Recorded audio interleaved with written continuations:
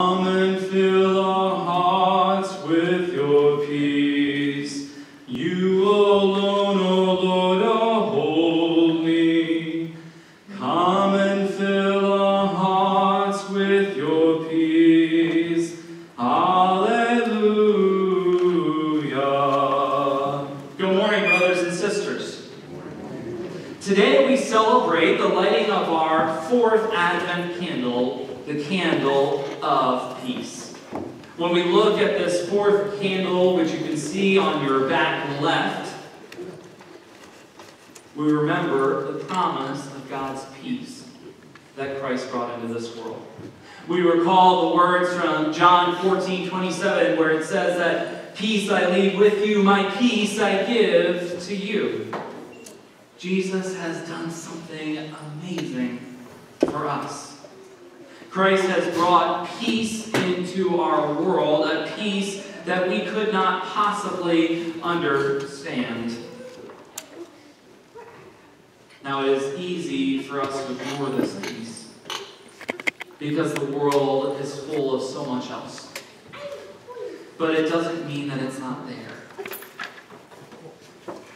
Just that we as humanity have not chosen to share it with others.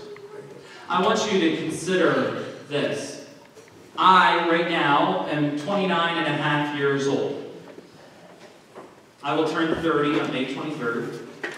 And in my lifetime, there have only been 2 years where our country has not been in some military conflict. 2 years. Those 2 years are 1997 and 2000. In fact, if you were to pick any year in our nation's history from the time that we broke free from the rule of Britain through today, you would have a 91% chance of hitting a year where there was some type of military conflict.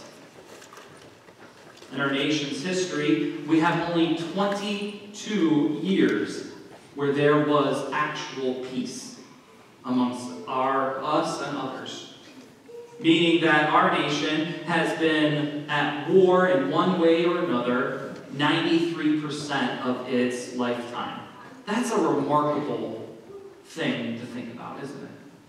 That in our entire span as a country, we've only had 22 years of peace. There's a lot of emotions that I feel when hearing this. Mostly, I think of what Shane Claiborne said in the book that we just read for our book study, where he says that we are a pretty lazy country if the only thing we can think of is to go to war. We are a country that has lost its imagination. Though I recognize that peace is often more difficult to do than war, it's what God asks of us. In the midst of World War II, Eleanor Roosevelt captured the mood on Christmas of 1942, where she said how completely the character of Christmas has changed this year. I could no more say to you Merry Christmas without feeling a catch in my throat than I could fly to the moon. In September of 1945, U.S. Navy Chief Radiation Officer Walter German wrote to his son from a ship that was anchored in Tokyo Bay, telling him that the formal surrender of Japan would soon be signed, and he said this in his letter: "When you get a little older, you may think war to be a great adventure. Take it from me, it's the most horrible thing ever done. I'll be home for Christmas." Home to a world at peace. In 1955, there was a 13-year-old Japanese girl who died from what was called the atom bomb disease, or rather we would also call it radiation-induced leukemia. She was one of the many who suffered the after effects of those bombs dropped on Hiroshima and Nagasaki in 1945. Japanese myth has it that cranes live for 1,000 years, and anyone who folds 1,000 cranes, paper cranes, will have a wish granted. And so this child, this teenager, this girl who was dying from this illness, decided that she was going to do this. So she folded paper cranes, and with each crane, she wished that she would recover from her illness. She managed to fold 644 cranes before she lost her life. Her classmates folded the remaining 356 cranes so that she could be buried with 1,000 cranes. Friends collected money from children all over Japan to erect a monument to her at Hiroshima's Peace Park. And the inscription on the plaque reads this: "This is our cry, this is our prayer, peace on earth." Each year, people from around the area come back and they place paper cranes at the base of the statue and recall the tragedy of war and celebrate humanity's undying hope for peace. In some places around the world, people fold paper cranes each holiday season to use as decorations and as a symbol of their desire for lasting peace.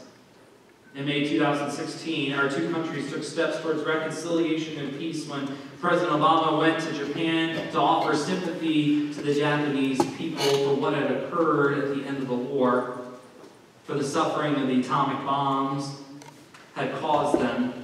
And then he apologized for a U.S. Marine that had murdered a Japanese woman earlier that year, and affirmed that the U.S. would comply with all investigations into that murder. The steps that these two countries took is what peace can look like if we desire it most, and what we should strive for together. Remember what I reminded you of, all of us, at the beginning of this season of Advent.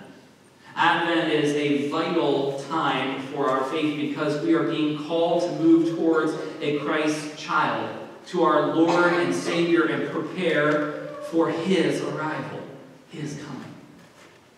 Advent is about being vigilant, about us being vigilant, and eagerly anticipating the arrival of the Son of God. We know the story of Christ from His birth to His eventual death that we will remember at Easter. We would say that we are saved by Christ because He went to the cross, but we don't say what that salvation means for us now. Advent reminds us that the chains are broken, that those things that hold us down in this world do not mean anything. There will be Christmas. In the darkest days, even though now we're technically moving away from the darkest day of the year, but in the darkest days, we will one day know light. Candle by candle, flame by flame, there is hope. Hope that we can find what God has in store for us. That's what these candles remind us of. And tonight, we will light that Christ candle in remembrance of this promise that God gave to us to come and be with us. Today, we find that God has peace for us. God doesn't desire that we would be living in hate for one another or desiring to harm one another. Our God desires for us to live in peace and tranquility with each other. That was the purpose of the garden, and that's the purpose of God's coming kingdom, which we believe is already present yet not fully realized. There is war and violence and hatred, all of which overshadows the love that is in this world too. And how this love will ultimately overcome the cruelty of our world. Advent is the season of renewal and preparation for the believer, for us to find where we can grow and develop in our own faith and seek to be more Christ-like. Think about this. The Christ child and his parents were refugees that were fleeing the oppression and certain death in order to find peace. They ran when Herod ordered that all children that were born be killed. And so they fled as refugees to Egypt to seek safety and shelter. Jesus, as we know, does survive, but this King Herod is the one that people resented. They had been oppressed by the Roman government. and have desired for God to deliver them as God has done so often before. But Jesus ultimately was a different Messiah than they had hoped for and imagined. Jesus was the Messiah that instead of living up to the expectations of destroying the government, Jesus chose to live for peace. Jesus was not going to cause more harm in order for peace to be achieved. And this is what it means to have the peace of God. To recognize that the peace of God is not about having freedom from suffering, but the ability to endure the suffering that we receive. Friends, we have come to the end of our Advent season. We are now only a few hours from Christ's coming, or rather from Christmas Day. We have engaged with the Word of God for a whole year, and are about to begin a new one. So what have we gained from our engaging with God's Word this year? How have we grown in the Spirit and our understanding of God's grace? And what are we going to do with that next year? Jesus is almost here, but are we ready?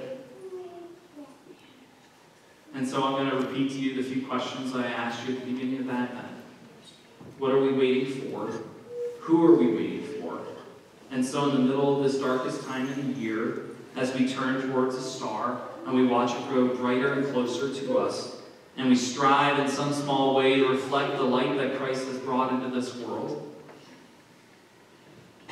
how are we going to be different next year? And that's what Advent is.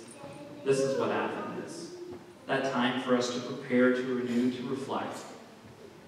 The time is here and now for Christ's arrival. And it's up to us to respond to what Christ has for us this day and in the year ahead. Merry Christmas and amen. I'd like to ask our ushers to come forward at this time as we share in our offering.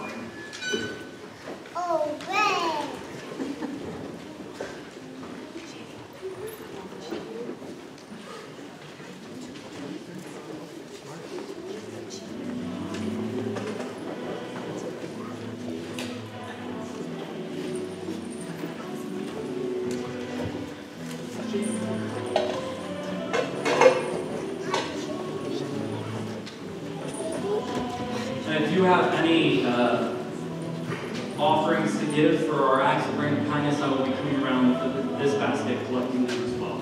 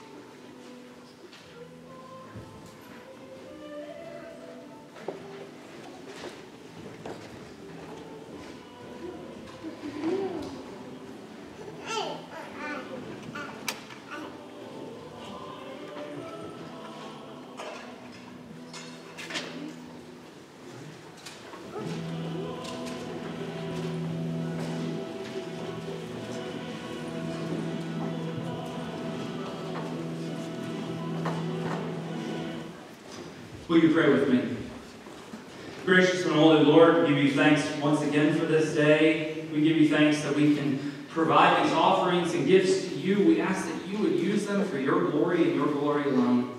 That you would help us to be good stewards of them, Lord, but you'd also give us opportunities to be a living sacrifice for you this week too. That we can share your love this week between Christmas and New Year's with those who we encounter and those who we may not know. Lord God, we give you thanks for the blessing of family and the blessing of our church family. And we ask that you give us all that we need and the strength that we need this week to be your hands and feet in the world. Friends, if you would go forth this day with the love of Jesus Christ in your hearts, knowing that that peace which surpasses all understanding is with you, is in your hearts, in yourselves, and that you can share it with others.